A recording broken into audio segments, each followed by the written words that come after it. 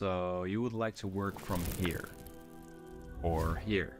You've probably seen all of the pretty pictures on the gram, but how does it work? And how can you set up and structure your business in order to work 100% remotely? I got you.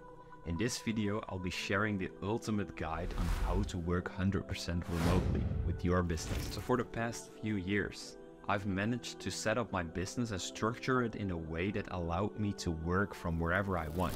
I've been to Dubai, to Egypt, to Bali, to Spain, south of Europe, to Thailand, and a lot of different other places.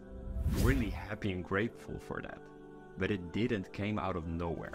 I had to work hard for it. So I sat down for a while thinking about how can I create a video that really describes the steps you need to take in order to do it as well. And everything starts with structuring your business in the right way in order to work remotely. Because what does it mean to work remotely? If you want to work remotely, you need to be able to work from wherever you want. So this means that your business needs to be structured in a way that you do everything online. So if you're a physical therapist, which needs to be sitting down with clients in real life, or if you're running a physical store, restaurant, or whatever, you will not be able to work remotely. Everything starts with structuring it in the right way so that you can open your laptop from wherever you want and continue the business. And of course, don't get me wrong, you can open a physical store or run a restaurant, hire people who work in there, and you can travel while this business is running. But I don't think it's very smart. I don't think it's very fair for your employees to do that, to be chilling on the beach while they're working hard. I think your whole team needs to work like that. Your whole company needs to be structured in that way. Because if there is a trouble in your restaurant, a trouble in your physical store, you need to be there. And if you're in Bali chilling on the beach, I don't think it's a very smart idea to be that far if something goes wrong, you know? So let me give you some examples of businesses that can be run 100% really remotely. So for example, you can be a web designer, a graphic designer, or a copywriter, a social media marketing manager, or a social media content creator, or a software engineer, an e-com store owner, so you're in the e-com, and a lot of different things like that. I think the solution to working 100% remotely is that you offer a service which is 100% digitally. Because for example, if you're a web designer, you can just open up your laptop and build your website for your clients, for yourself, or if you're running an e-com store, everything is online. So once you have structured everything in the right place and you're ready to go, you need to scale your business. You need to earn money, because without money you cannot travel. Without money you cannot go to the desired places you really want to go. So how does this work?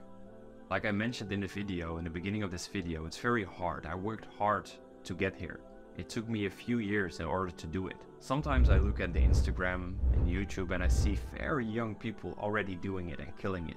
Like, it's a great inspiration, but make sure that you're on your own journey, you're on your own way of doing it and making sure that you're able to do it.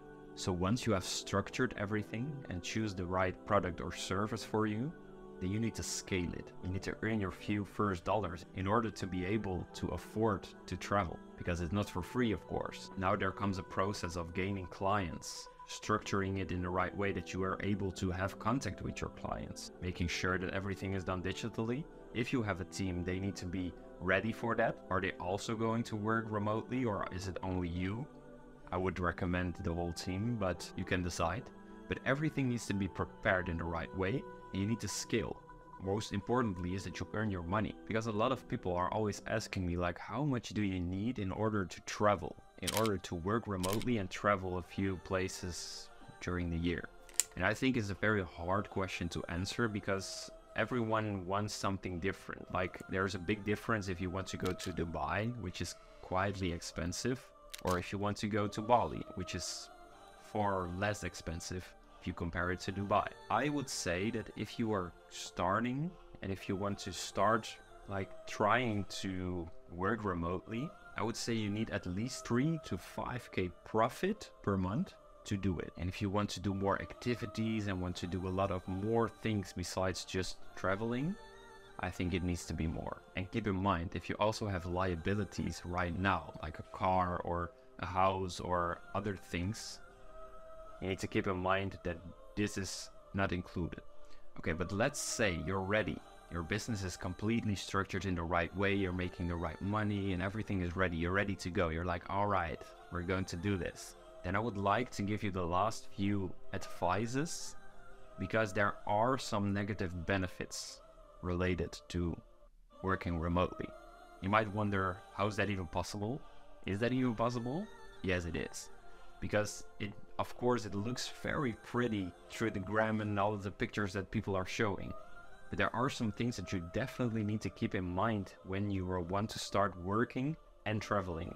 And the first thing is time zone. You need to keep in mind that everywhere around the world, there is a different time zone. If you want to travel very far, for example, Bali, I've been to Bali in the beginning of this year for like 6 weeks, 1.5 months.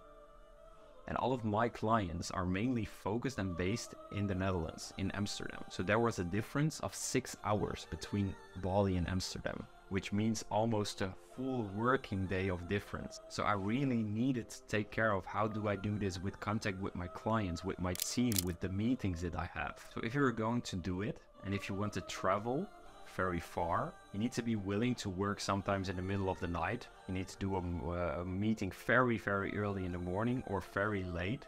You need to be a little bit flexible in order to do it, because you are the one that needs to be adapting to your clients. You cannot ask your clients to join a call in the middle of the night for them. The second thing is routine and structure. In the first few years of running my business, I wasn't traveling. I was just working from my room at my mom's place, trying to figure out how I could manage to grow my business and etc, etc.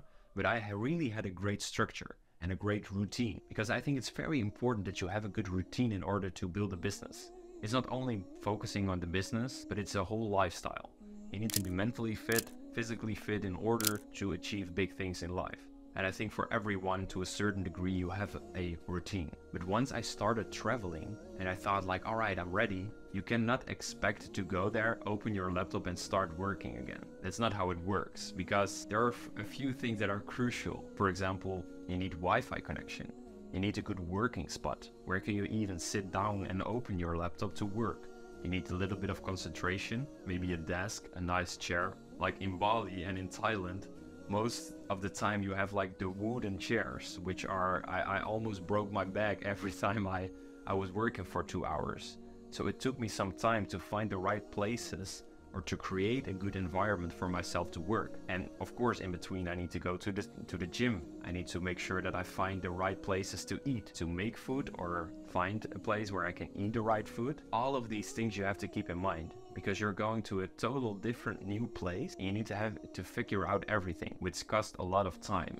And in that time, you cannot focus on your work. So keep in mind that you go to a place that maybe some people can also recommend to you. Maybe some people in your network already are working remotely and maybe they can give you some advice. And if not, if you need to find out yourself, I would recommend you to go in not a very busy period of time in your business, because it's going to take a lot of time in the first weeks that you move to a different and new place. And the last tip, most important one, I would like to share with you is that you need to focus on keeping the consistency once you get there.